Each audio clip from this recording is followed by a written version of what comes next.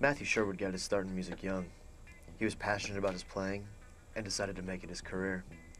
Matthew was part of a band known as Strike Anywhere and toured the world for the better part of 10 years.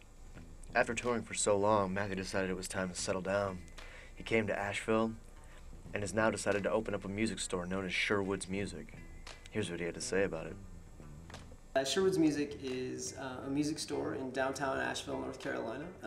We're the only store downtown that stocks all the accessories that you see behind me, which I will not turn around and look at right now because I'm making deep eye contact with you. Sherwood's Music is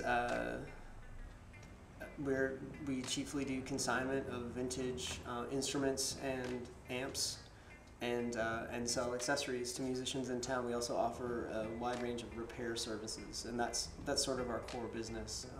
Retail is new to us. So. Obviously, the music business is competitive, and the retail aspect is no different. We asked Matt about his competition and remaining relevant.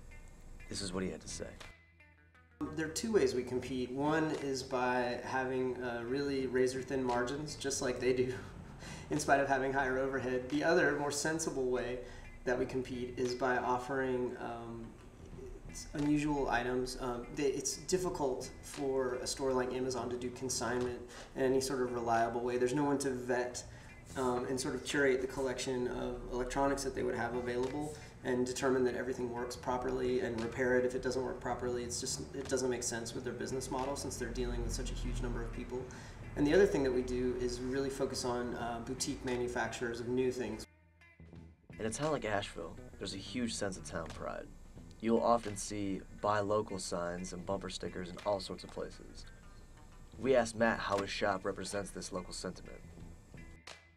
It feels like there's a community, rather than feeling like you're throwing your money down a hole and something else comes hurtling out of it at your face, and then you're sitting at home in your room with your drumsticks and you don't have that personal connection to it at all. And so I think it's socially rewarding. I think it's good for a tighter local economy to just keep money circulating in the economy. As we've learned more and more about the way things actually work, it seems like that's an effective way to sort of keep everybody working and not extract a lot of dollars from Asheville. Recently, Matt held his grand opening of Sherwood's Music. I was lucky enough to be there. Here's what he had to say about the turnout and the business itself. I think a lot of people came through just to check it out and see what was going on. The feedback I got was enormously positive, like you'd expect. I mean, if you give people snacks and beer and wine, usually they want to show some gratitude, which is fantastic.